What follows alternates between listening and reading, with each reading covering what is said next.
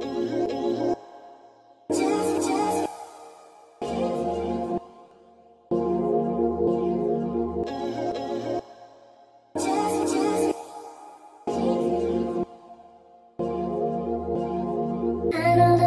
it's been a minute, but I am back to slay this wig review.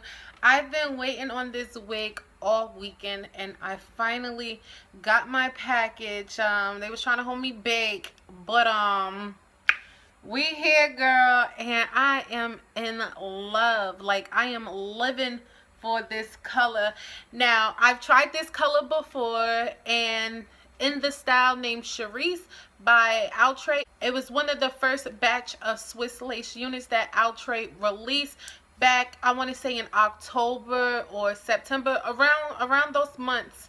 In 2016, Outre released their Swiss lace collection, and we was introduced to this DRCRD, which simply stands for dark root copper red. And girl, yes, like this hair color, this color combination is everything.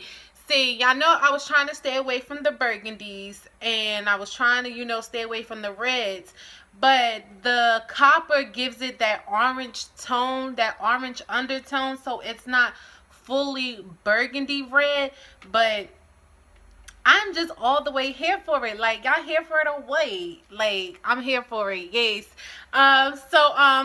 Get ready for the extraness. I haven't did a wig review in 2 weeks, so I know y'all missed this extraness.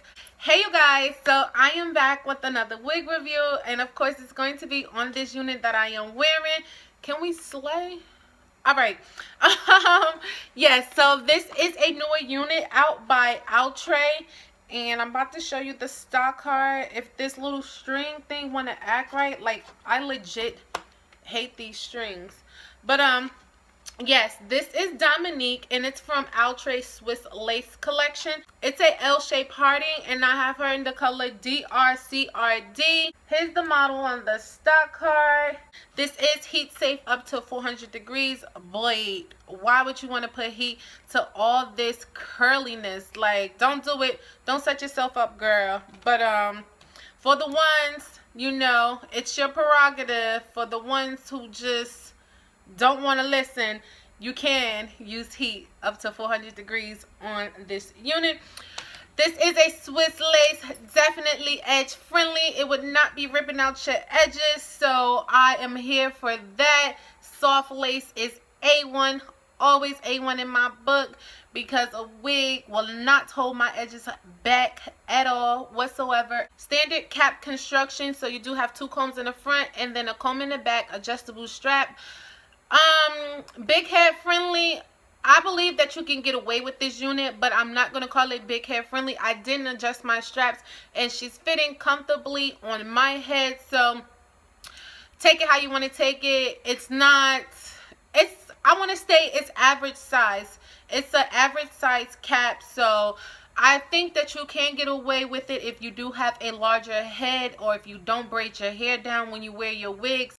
So as far as the texture goes, this is a light yaki unit. In terms of luster, this unit is really natural. Like, it has a natural sheen to it, but it's not shiny at all. Now, the part does sit on the right hand side, and it's not a deep right side part. In terms of length, this is a pretty long curly unit. I want to say about 18 to 20 inches long on me.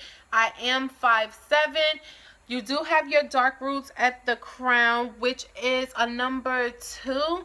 Is this a number 2? Yeah, it looks like a number 2. It's not really jet black. In terms of density, this is all the hair to the front. It is a pretty full unit, but it's lightweight, so it feels like it's nothing on my head. Just your standard shedding and tangling when it comes to synthetic units.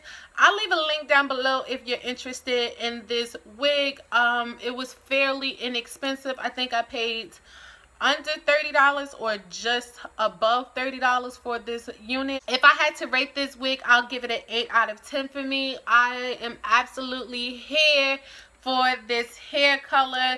Comment down below. Tell me what you guys think. You like it, you love it, you here for it.